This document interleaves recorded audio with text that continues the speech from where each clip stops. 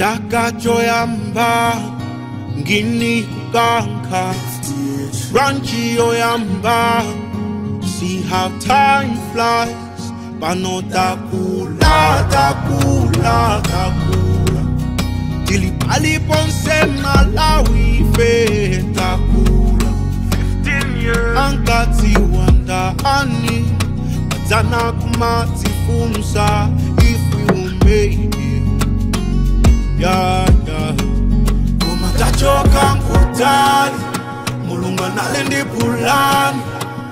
Pulani. Lani. Inozonsi ndintawi. Mulunga nalendi pulani. Pulani.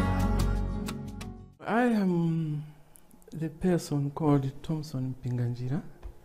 In full, Thompson Frank Mpinganjira. Frank was my daddy's name, first name.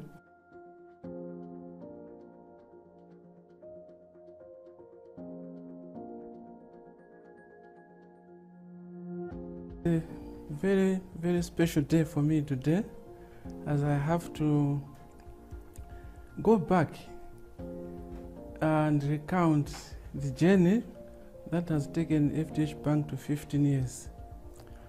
But before I get to the 15-year journey of FDH Bank, I think it is important that we get to the roots. How did the whole idea of FDH start? One day, I was seated in my office at the Stockbrokers Malawi Limited, where I was the chief executive officer, and I got a call from my brother, Dr. Peter Mpinganjira, that he wanted to see me. So I said, okay, come.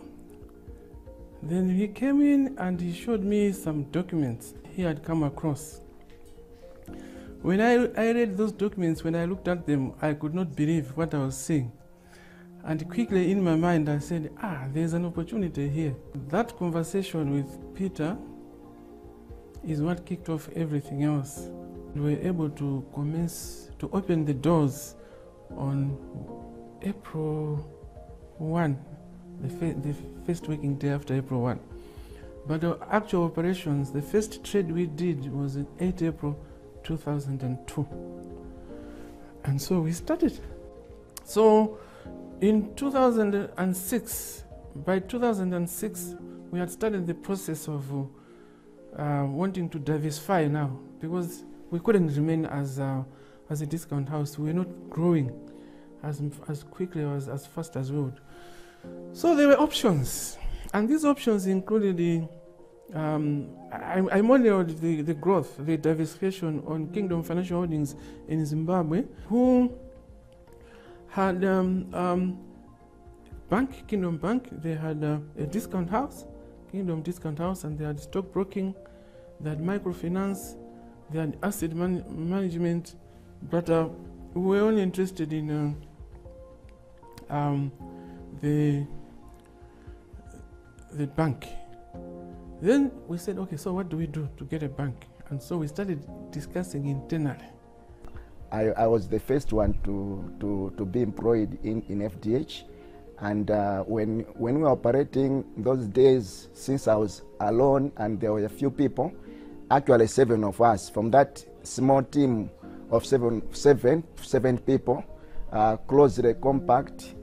We worked very hard. And that allowed us to open the doors of FDH Bank. I think it was on 15 July 2008. Just in head office, Omoyo House. I think we had a corporate, in a corner there we had a corporate banking office, and in the corner there we had the treasury. After some time, that's when I remember that meeting when we were looking at the environment of the financial environment, the regulatory environment, the market environment. We were in the small boardroom. Those times the boardrooms were very small because it was only 7 people. So we met there, and I remember there was Nigel Janakira was the chairman, was there as well. Tom Asiwo was there. So we were discussing about the future of the company. And that's how we started operating. No branch. We moved on until the first branch was opened in February, 16 February. We opened the first branch in Umoyo House. That's our what we call the main branch, or the Umoyo House. And but in the process of setting up Umoyo House branch, when we got it, we had I think, I can't remember who was there, but we persuaded Old Mijo to help us to kick out who was in there, and we took up the place, since Old Mijo was a shareholder. And so we opened on 16 February, that branch.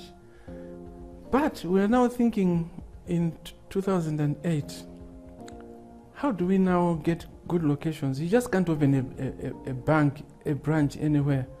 And this is the time that we think, but you know, at ShopRite, there's this Forex Bureau. It is also at Nico Center, it is also at Crossroads, and it's also a city center in Lilongwe. Can we talk to this guy and see if we can buy him out? Nazil Vali Mohammed Natvali. So I started the process of engaging Nazil. It was a long process. I think from somewhere in the first meeting we had must have been in September 2008. I was checking yesterday, I think I saw the minutes of 9 September, where we met, discussed. It was a long meeting. I think 9 September was when we were now trying to come to an agreement, but we had been discussing for a much longer time. We were going to buy the bureau at 120 or 130 million kwacha, and then to sweeten it for him, we said we'll keep you as the GM, the general manager of the bureau. He had these conditions, terms. Oh no, I want this, I want this, I want this. I gave him everything, and in February, I think, we signed an agreement, and towards the end of February, we were given the approval by the Reserve Bank of Malawi, and we bought Money Bureau. It was called Money Bureau Limited, at ShopRite, at Crossroads Mall, at Nico Center, Old Town, which is now near Game Complex, and City Center. And so our model was, we are going to introduce branches in there, and they would operate side by side with the bureau, Reserve Bank approved. So suddenly we had these 4 locations. We were few of us, so every time a new person would come, even the time that we started, we would be taken by HR to go and meet the CEO then, who was Mr. Thompson Pinganjira, and we used to call him TF. I was at BBB department, and now I'm in operations department. It is a pleasure to me to have that job. Then we went into the rice milling. Then we started with buying the normal small rice milling, the common rice milling machines that we have here in Malawi. And then the Reserve Bank, of course, were also looking to deepen what they called deepening the financial services. So they wanted more participants and more players in the market.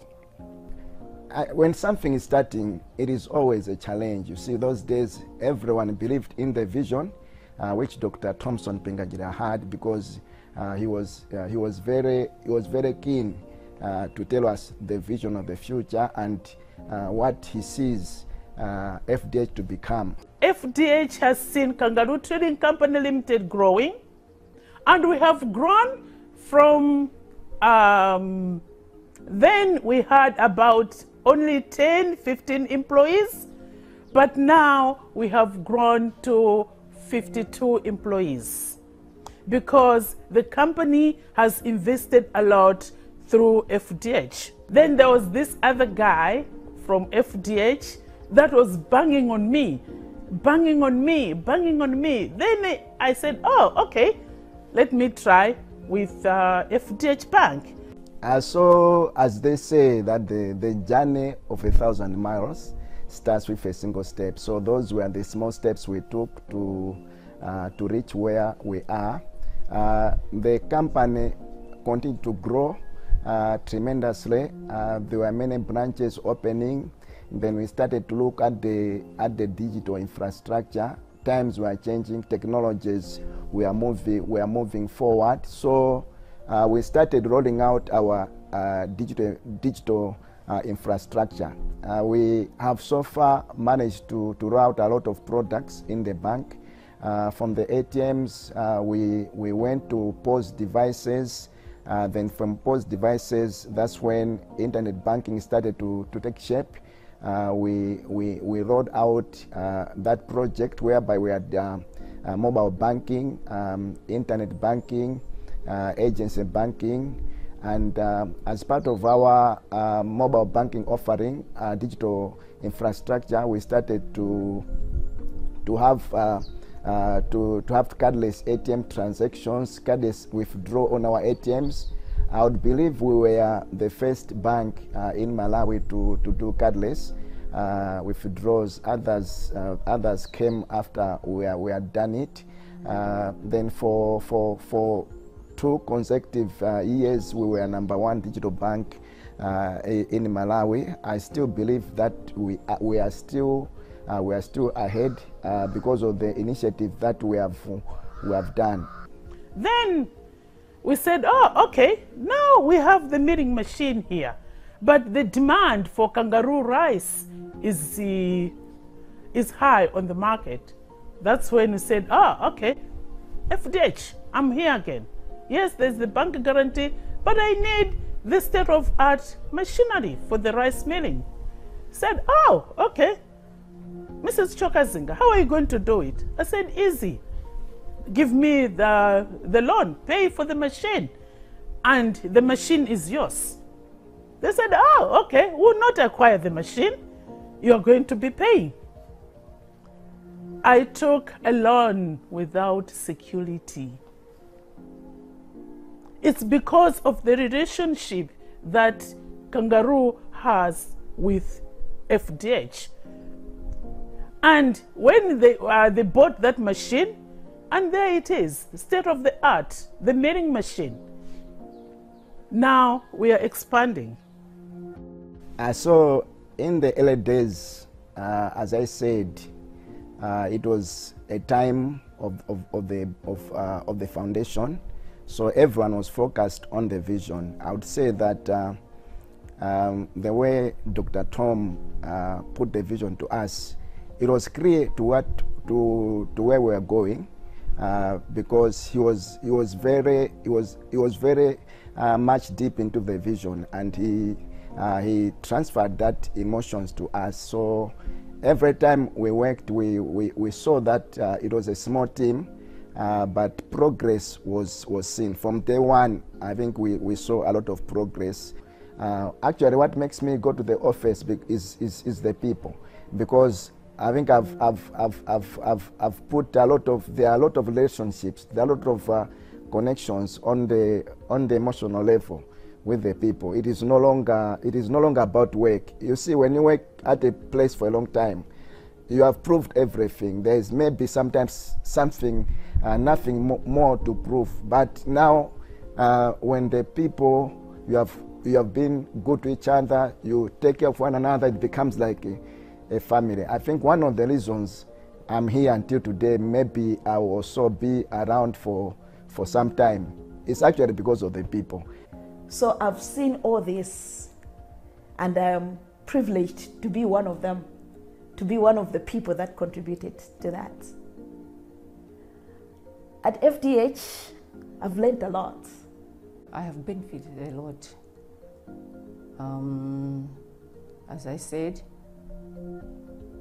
I bought a house through FDH house scheme loan.